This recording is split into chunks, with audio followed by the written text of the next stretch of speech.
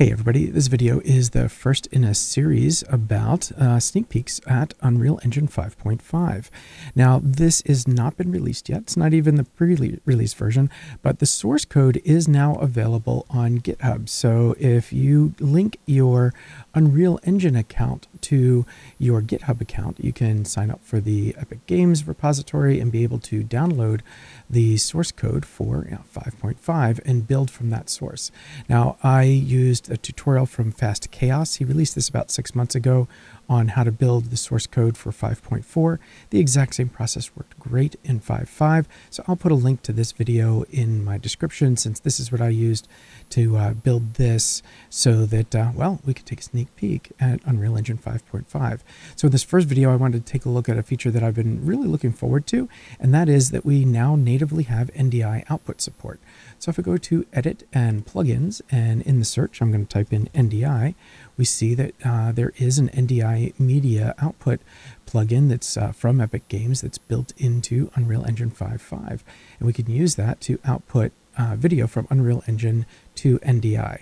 So to use that, I can first create the media output itself. So in my content browser, I'll right click and go to Media.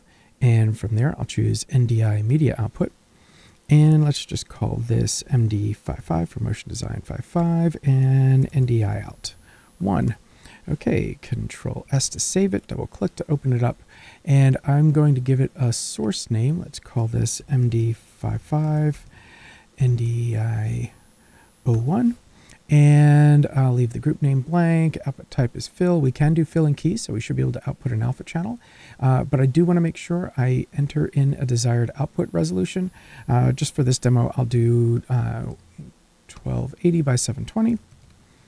And I think that's all. I'll knock down the frame rate from 60 to 30 frames a second. All right, so I will save that output configuration and close that window. And now I should be able to go to Window, Virtual Production, and Media Capture. We're going to do a viewport media capture, so we can capture from this camera, the camera 35mm. And so I'm going to add a viewport capture. The camera I'm going to add is Cam 35, so there it is, Cam 35 right there. And the media output I'm going to use, I can click this drop down and choose NDI 1. So it should be ready to go. I will hit capture and we should be sending NDI out. So I'm going to open up the NDI Studio monitor and select my desktop. And there it is, MD55 NDI 01. And select it, and sure enough, we have our Unreal Engine output. So this was fun. Can't wait to look at some more features that we should be seeing coming out in Unreal 5.5. Until next time, have fun.